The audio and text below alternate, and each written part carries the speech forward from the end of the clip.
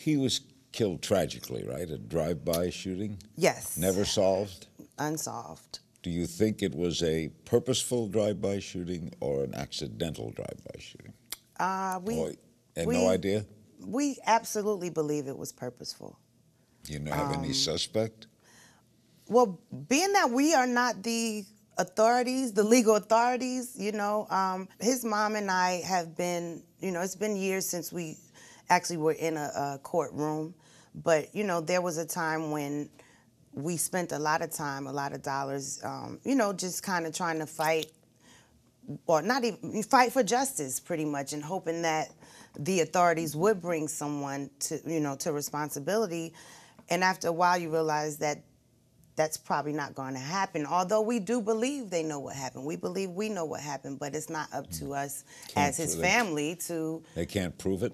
I'm pretty sure it can be proven. If they know what happened. It can be proven, but... Why wouldn't they? That's the question. That's the question, Where did the crime occur? The crime occurred in Los Angeles. Was he walking on the street? He was driving. He was in a car in the passenger side, in the front seat. Oh, and the next car pulled up next to him? Yep. They were stopped at a light, and a car pulled up. But, a lot of evidence points to it having been very much planned out.